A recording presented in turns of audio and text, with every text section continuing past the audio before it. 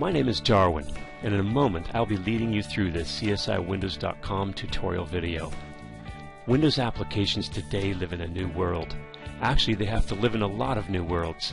As companies move beyond XP to Windows 7, App V, 64-bit, and Windows 8, you need to be prepared. CSIWindows.com is all about giving you the skills and tools needed to test, troubleshoot, and package applications. No matter what your applications face next, we make sure your skills are up to the task. After your video, come on over to CSIWindows.com, where you can browse our training, subscribe to our blog, or grab a copy of our ebook. Let's take a look at CSI Extract MSI GUID and Icons, a utility script that we've built to help you with getting your applications into SCCM 2012.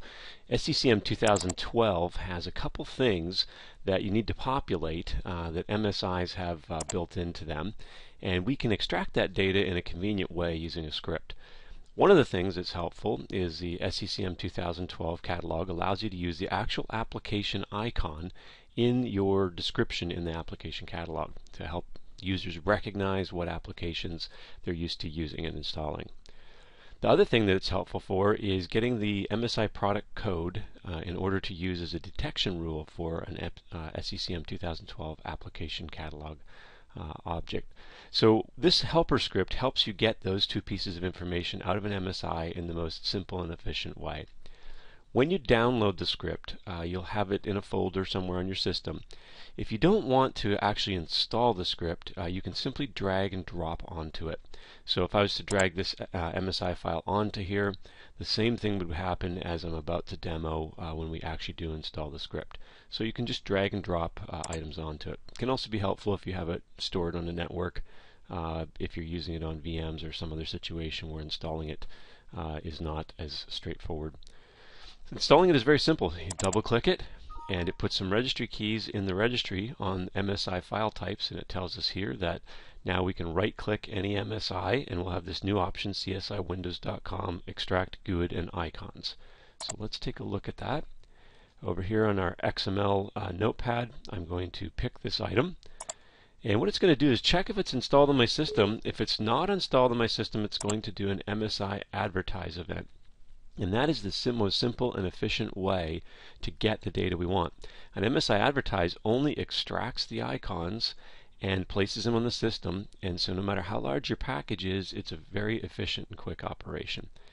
The first dialog we see is a dialog detailing the actual GUID, and it's already highlighted for us in this input box. If we just hit Control-C here, we automatically get a copy of that GUID and can use it in the SCCM console as an identification criteria. When we click OK, Windows Explorer is going to take a moment to open up the icon cache folder, the MSI icon cache folder.